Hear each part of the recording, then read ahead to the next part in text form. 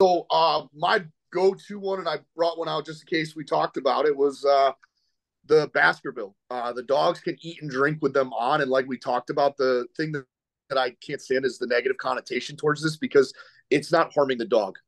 It's just putting it on to teach the dog that it can't get rewarded for biting. But I have a video that I send to all my clients, and we use a positive reinforcement tool by sticking peanut butter or cheese whiz or whatever it wants to use to have this. So the dog succeeds over and over and over again. And like I said, these muzzles are amazing because now that dog that has some reactivity issues after our training just puts this muzzle on, and it's a positive reinforcement. Just like when you put your leash right next to your front door, you put the muzzle there and you say, do you want to go outside? Dog gets super jazzed up, runs out there, you put the muzzle on, put the leash on, and you guys go for a walk. And now you're actually outside with your dog having fun. And that's all this is I think it's like $35. And now there's nothing negative that can happen at the vet.